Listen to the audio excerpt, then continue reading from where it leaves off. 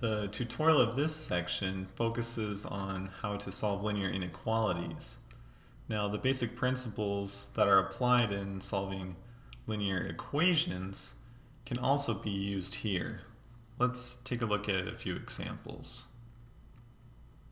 So here with example 1, we have x minus 4 is greater than 3. Now this greater than we could treat as an equal sign, essentially. Now if that's the case, if we want to isolate this x, we need to get rid of this negative 4 here. So in order to do that, we need to add 4. And that'll cancel it out right there. And we also need to add the 4 to the other side. So that gives us an x, and then we'll keep the greater than sign, and then 3 plus 4, which is 7. So our solution to example 1 is x is greater than 7. Now if someone were to ask us to plot this solution on a number line, we would just take the answer we got here. So for example, x is greater than 7. So we could just find wherever 7 is on our plot. Now for us, we don't have a labeled plot, so we could just draw it where we want. So here is 7. Now x is greater than that, but it's not equal to 7.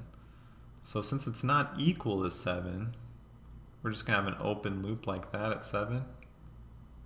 But x is going to be greater than. So x could be any number bigger than 7, which would be here in the positive area, the positive direction. Now what about example 2? So we have 3x plus 2 is less than or equal to 8. Now again, we could treat this like we would treat an equal sign. So let's isolate the x. So first we need to get rid of this 2, so we'll subtract it to both sides. That leaves us with 3x is less than or equal to 8 minus 2, which is 6. And now to get x by itself, we just need to divide the 3 to both sides. So when we do that, we get x is less than or equal to 2. So there's our solution for example 2. Now if we were to graph it on a number line, we would find where 2 is. So here's 2. Now x is less than or equal to 2. Now if it's equal to, our dot right here is going to be a closed loop because it can equal 2, but it can also be less than 2. So we'd also have a possibility of any of these numbers back here, because this is heading towards the negative direction, or less than 2. So that's what it would look like if we graphed it on a number line. Now here's another example. Let's say we have 2x minus 1. It's less than 3x plus 5. Now again, we could treat this as an equal sign. So let's just move this 3x over here. So in order to do that, we need to subtract it to both sides. So 2x minus 3x, 2 minus 3 gives us a negative 1x minus 1 is less than 5. So now isolating the x, we need to move this 1 over, so we're going to add it to both sides. That gives us negative x is less than 6. Now, there's a couple different things we could do here. One thing would be to either multiply or divide a negative 1, which if we do that, we get x is greater than negative 6. So whenever you multiply or divide by a negative number, you switch the sign to face the opposite way, or the opposite direction. So instead of it being negative x is less than 6, it's x is greater than negative 6. Now another way you could look at this to understand why this happens is, let's say we have the negative x is less than 6. Well, what if instead of multiplying or dividing, we added? So we add the x to both sides. that gives us 0 is less than 6 plus x. And then we need to subtract the 6. Well, that leaves us with negative 6 is less than x. Or in other words, x is greater than negative 6, which is the same thing as this. So no matter which way you choose to solve that, you'll always end up with x is greater than negative 6. So keep that in mind. If you ever need to multiply or divide by a negative number, you need to switch the direction that the greater than or less than sign is pointing. So now again, to put this on a number line, we'll find where negative 6 is. And since it's not equal to, we'll just have an open circle here at negative 6. But x will be greater than that. So x could be any number in this direction here. So let's look at examples 4 and 5.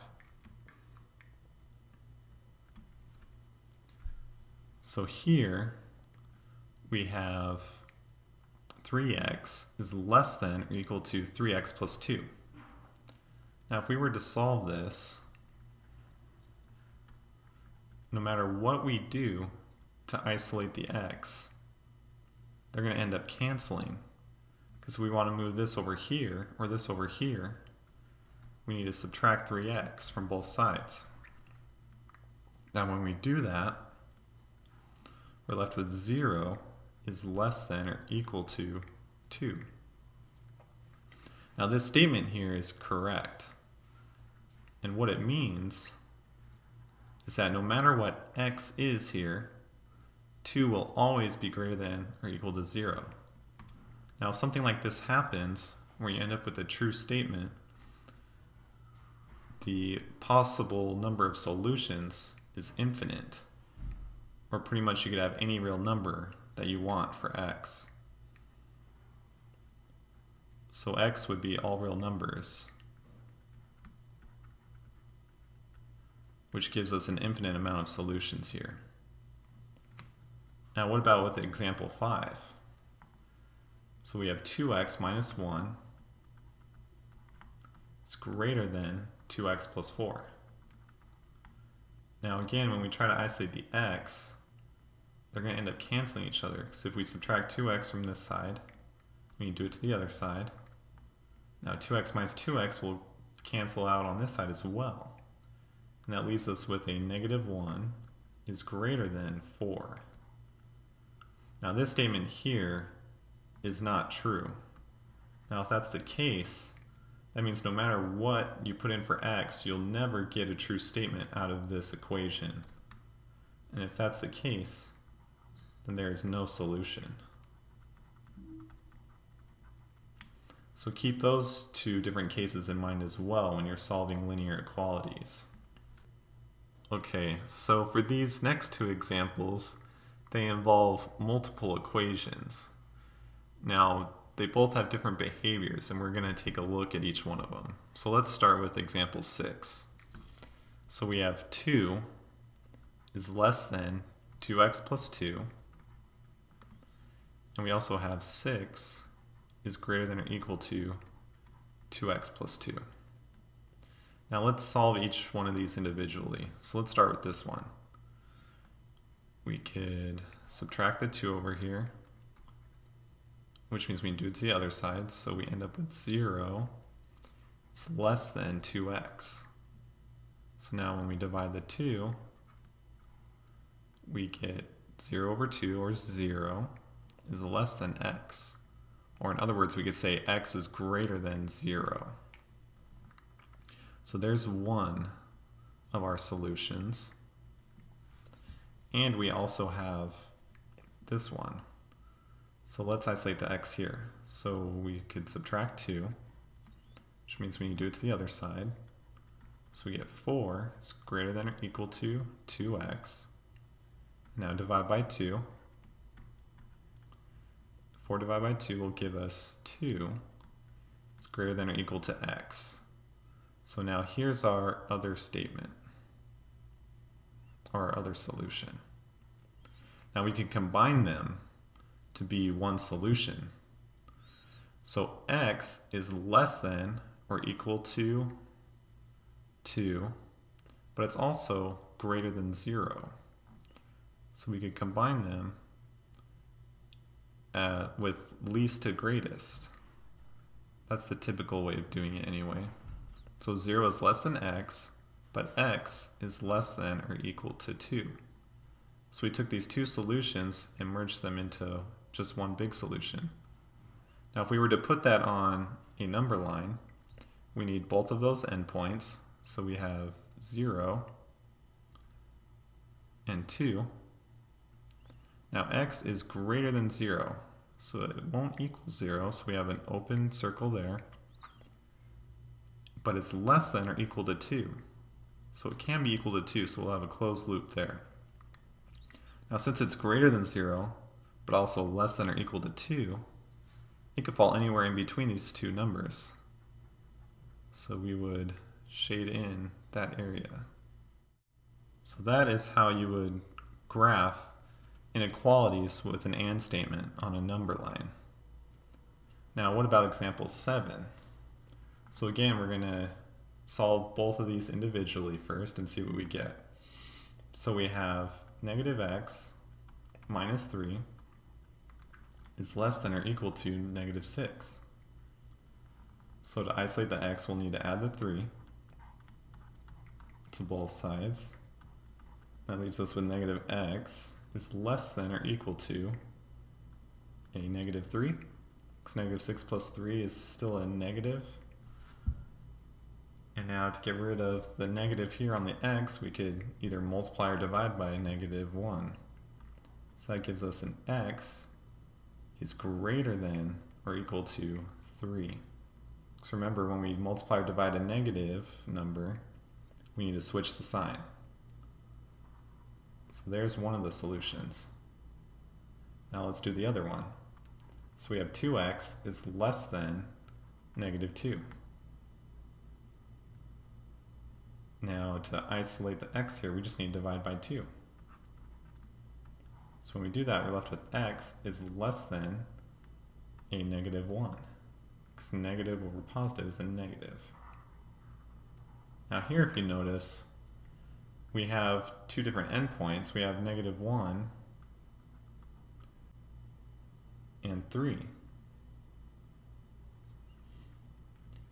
Now, if you look here, x is less than negative 1.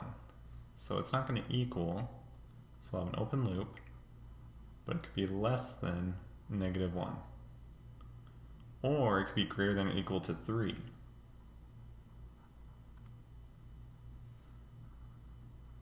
So here, it's not staying within any bounds necessarily. It could either go off in this direction or in this other direction. So that's why it's an OR statement. Either this could be true or this could be true. So that's how you would deal with inequalities with an OR statement. And that about wraps up the tutorial on solving linear inequalities.